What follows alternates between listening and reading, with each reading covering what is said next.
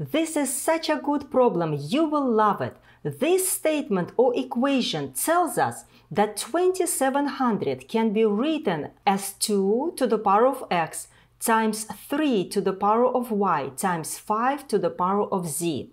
It means that 2700 is divisible by 2, by 3 and by 5. We just need to find these powers x, y and z. There is nothing to do on the right side.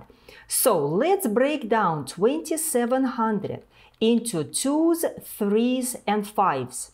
27 means 3 times 9, and let's bring down these two zeros, times 100. Now let's write out what 9 is. So 3 times 9 is 3 times 3. Let's work on 100. What is 100? It means 2 times 50. Very good. You see, we have things going on here. 3 times 3 times 3 means 3 to the power of 3 times. Let's work on 50. So times 2 times 50 means 2 times 25.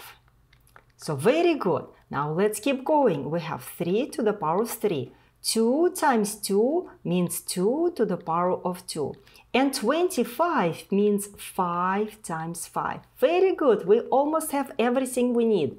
So 3 to the power of 3 times 2 to the power of 2. And 5 times 5 means 5 to the power of 2. And now let's write it in order, the way we are given in the statement. So 2 to the power of 2 times 3 to the power of 3 times 5 to the power of 2. So we totally see the x, y, and z.